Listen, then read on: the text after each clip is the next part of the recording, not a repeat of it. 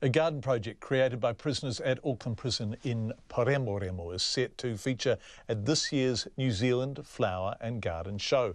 The feature garden is based around the prisoners' road back to redemption. Te Mano Kōrehi reporter John Boynton has more. There's a clear blue sky at the nursery of Auckland Prison in Paremoremo, which is nicely hidden from the endless line of metal gates surrounding the facility. The impressive nursery is where trees, plants and flowers are being grown for the garden show.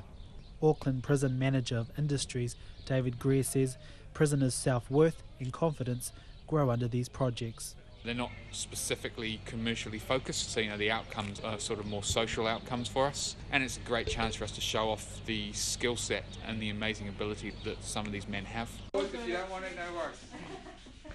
Mr. Greer says prisoners pick up horticultural qualifications and the chance to learn skills they can use once back in the community. I find that the idea that prisoners don't care about anything is not true. Some people have got this idea that because they're prisoners they no longer care, and I've found that that's not actually true. Many of them still have deep connections to their own whānau.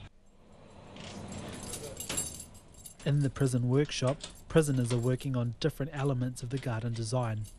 Prisoner A has skills in weaving and Māori craft and is helping to make the centrepiece of the garden a woven seating area. So it represents a kohanga or a nest, which is symbolic of the whānau setting, and hence the reason why it's been woven.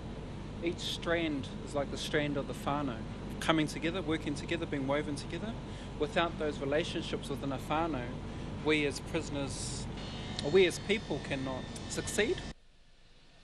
Prisoner B is creating metal tea coca trees out of old exhaust pipes. Pretty good, yeah. Picking up a whole new style of work, so I'm used to just doing bins, and this is a complete different other style, so it's pretty good, yeah.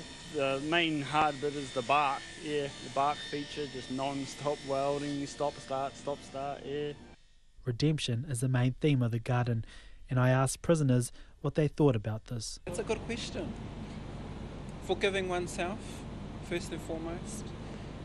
And moving on with life. I mean, you can't right the wrongs. We can't right our wrongs, but we can try. We cannot turn the clock back and reverse what we've done. That's history. But we can try our best to give a little bit back to society in the form of helping with these projects and putting our effort and labour and energy into it. Adam Shooter designed the garden and had input from prisoners. Mr. Shooter says he saw them develop as a project gathered momentum. When we first started doing it, there's a few other guys into it, but every week they're kind of like a few more, giving a hand, and they're right into it. Yeah, you see the passion of them, eh? I can see the change in their faces.